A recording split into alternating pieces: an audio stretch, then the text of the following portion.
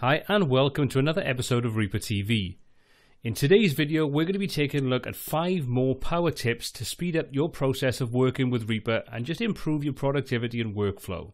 So let's start off with the first tip right now.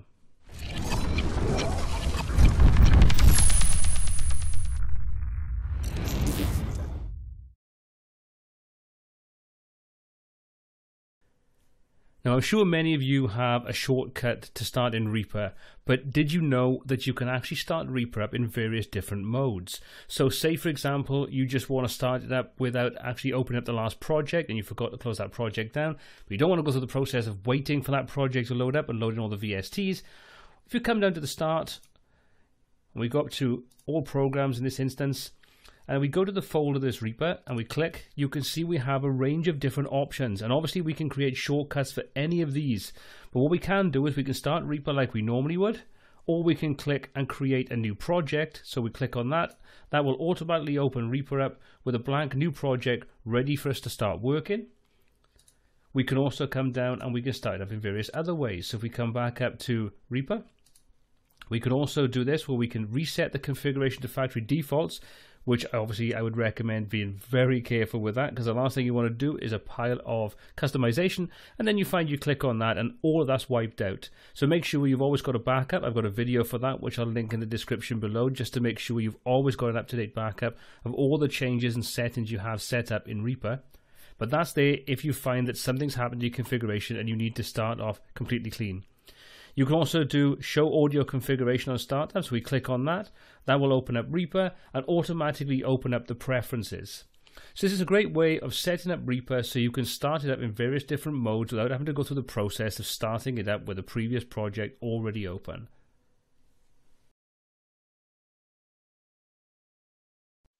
So in this example, I'm going to show you a couple of tricks when working with Midi. So I've got a drum track that uses Easy Drummer 2, so I'm just going to open that up and you can see it's a pretty typical looking MIDI layout. I've got my drum set up, and as you can see at the moment I don't have any drum names on there, which could make it a little bit confusing. Now this is not limited to drums, this can be with any kind of MIDI software that you work with, any VST.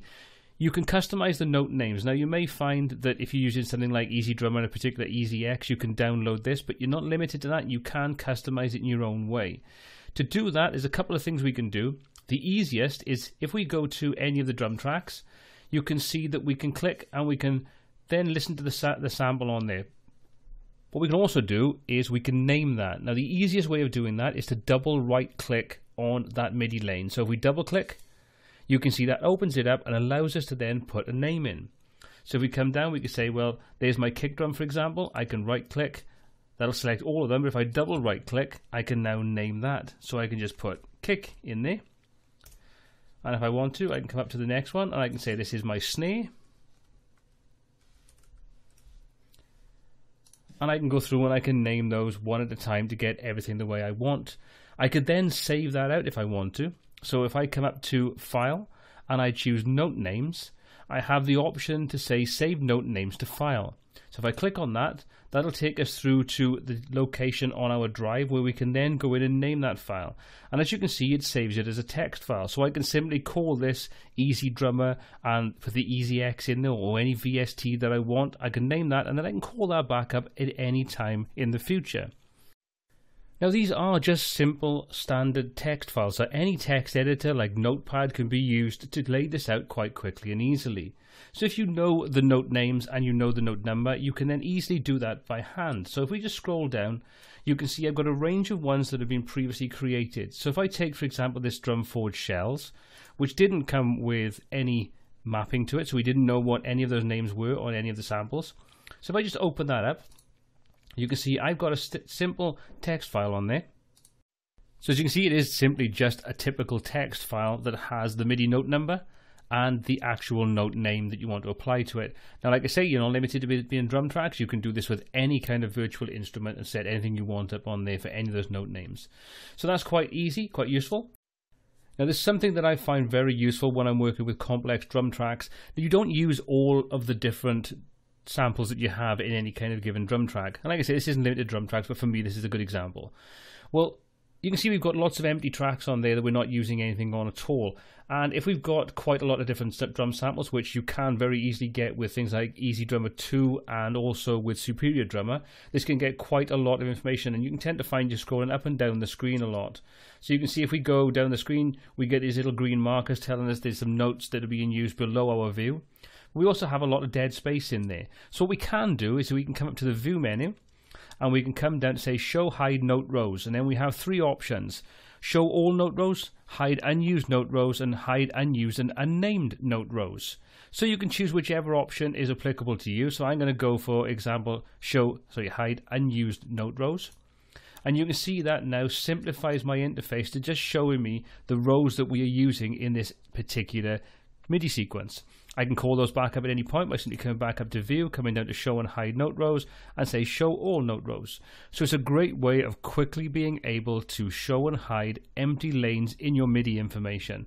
Great for speeding up your productivity and great for just streamlining the interface.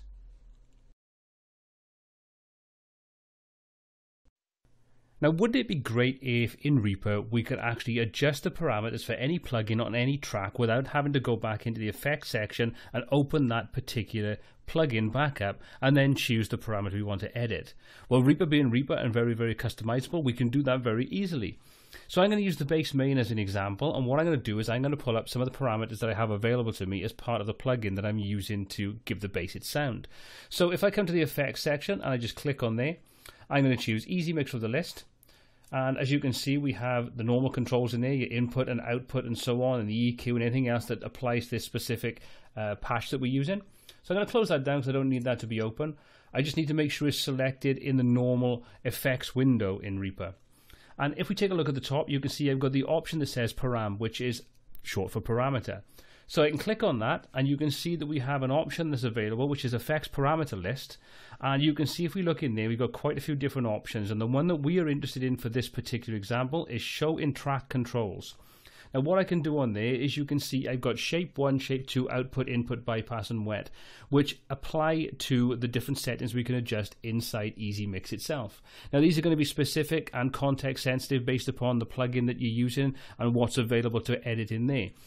But you can see we have one inherent problem with this. We've just got shape 1 and shape 2, and that doesn't really mean anything, because if you're used to using Easy Mix, that can apply to various different things. It could be EQ, gain, anything you want it to be that's specific to the patch that we're using.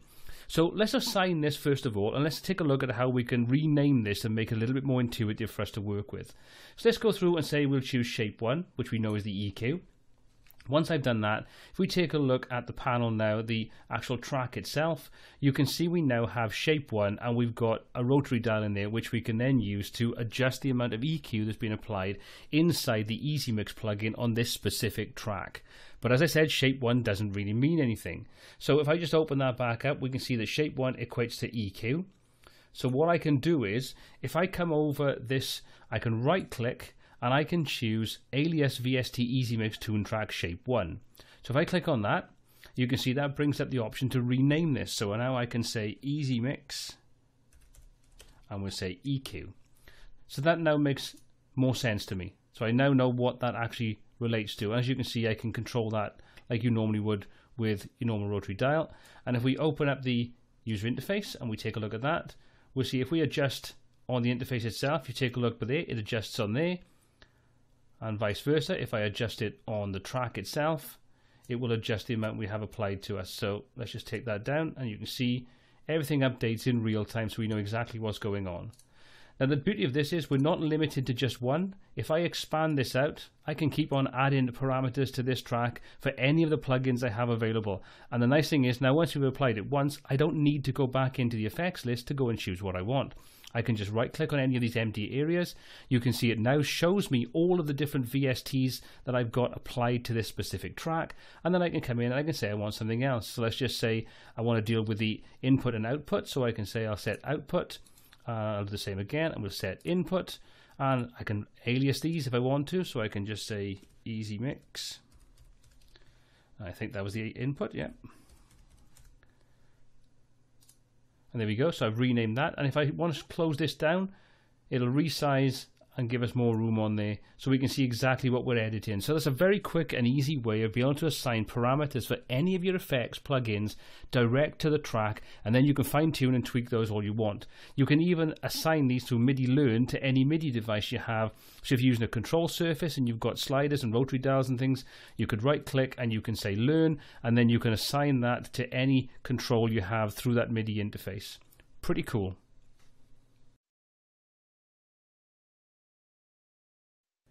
Now, I'm all for making my life that much easier, and we all kind of do very repetitive tasks in Reaper.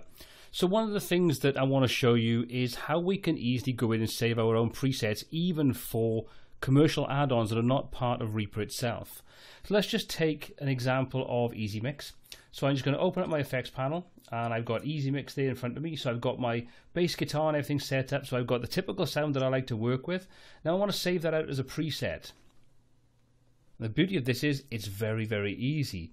So let's just bring the default window up for Reaper, for the effects panel. And as you can see, if we go to the EQ, for example, I've got a set of previous stock sort of presets that ship with Reaper itself. But if we go to Easy Mix, we've got nothing in there. We've got no presets, or we've got VST Basic and so on. So nothing's really in there. But what we can do is we can come up to the little plus to the right hand side of where it says no preset, and we can click on there and we can say save preset, or we can say save preset as default. Difference being, save preset allows us to call it back up. Save preset as default means that every time we apply an instance of Easy Mix, it would then load that preset in and apply that straight away. That would be the default. So let's just say save preset. It allows us then to choose a name. So we're going to call this standard bass sound, and just click OK, and that now becomes available to us. So if we click and expand, you can see we've now got a user preset in there. Now if I go up and I just choose anything, just change it completely from being what it was, which is the bass tone. If I now come back to this and choose standard bass tone, everything is set back to exactly where it was. The other beauty of this is the fact that you can save this out and share it with people. So if I wanted to, I can click on the plus and I can say export preset library.rpl. So I could then easily send that out, export it out, and then anybody wanted to share this with that uses Easy Mix that has the same patches that I have loaded in, they can just choose any of my presets, load that in, and they've got exactly the sound that they're working with based upon what I've saved it out as. Quick, easy, and a real time saver. So in this final tip, we're going to take a look at how we can take two mono tracks and create a stereo track from them. This is quite easy, and there's various different reasons why you might want to do this. But one of the things we need to do first of all is make sure that if we want this track to be stereo, that the two original mono tracks, in this case guitar left and guitar right, are both set to be one pan left, one pan right, otherwise we're not going to get that full stereo effect. The other thing we need to make sure that we have is that we have them parented to a master track. So you can see I have rhythm master, and guitar left and guitar right are parented through into that. If you're not sure how to do that, I'll show you that next. So I'll simply take these out of being parented. So I'll just click on the little X symbol. That will then put them back into normal tracks. Now what I can do is if I just select the tracks, and remember to include the master track as well, the parent track.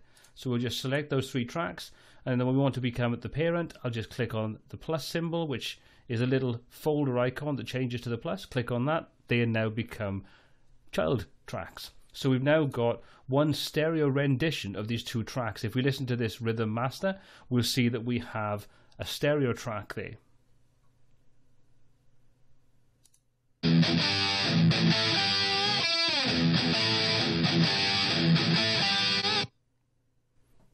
So as you can see, we have a stereo track, but it's still two mono tracks, and we're just listening to the parent track there. So what we can do is we can set that to become a stereo track. So if we right click,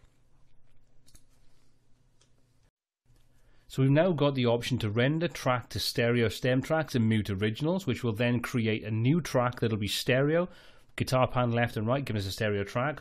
Obviously, you're not limited to guitars, you can use anything you want.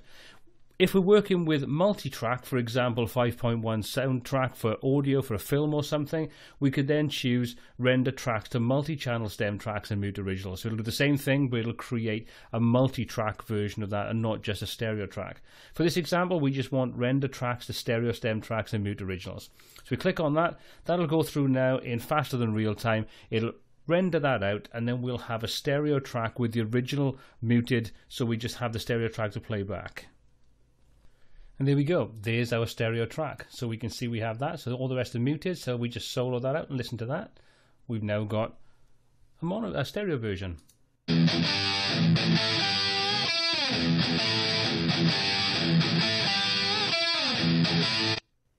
We can also do the reverse of this. So let's just say, for example, we have a stereo track that we want to split into two separate mono tracks, or we've got a multi-track like a 5.1 sound, and we've got that set up and we want to export that or explode that out to be in multi-track. We can do that as well. So all we need to do is make sure we have the media item selected. This doesn't need to be one continuous media item. If you have this sliced up, you can just double click on the track to select it, to select all the different component pieces, and then we can just go through and process this. So if I right click and I come down to item processing, you can see we have the option that says explode multi-channel audio or MIDI items to new one-channel items.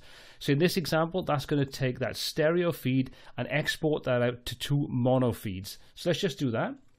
Let that go through, and that will then export that out. And as you can see, we now end up with two tracks. And there we go.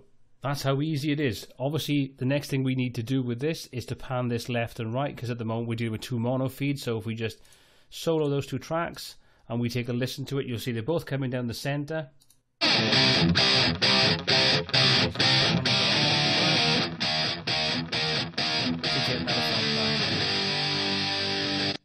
So that's how easy it is to take mono tracks and make them stereo, or take stereo tracks and make them mono. So that concludes this 5 power tips for Reaper video. I hope you found the tips useful. If you did, please give the video a thumbs up and hit that subscribe button to be kept up to date with all of the new content we add every single week. If you have any comments, questions or feedback on this video or anything else we cover on the channel, please pop those in the comments section below. We read everything you post and try to answer as many questions as possible. And until next time, happy mixing.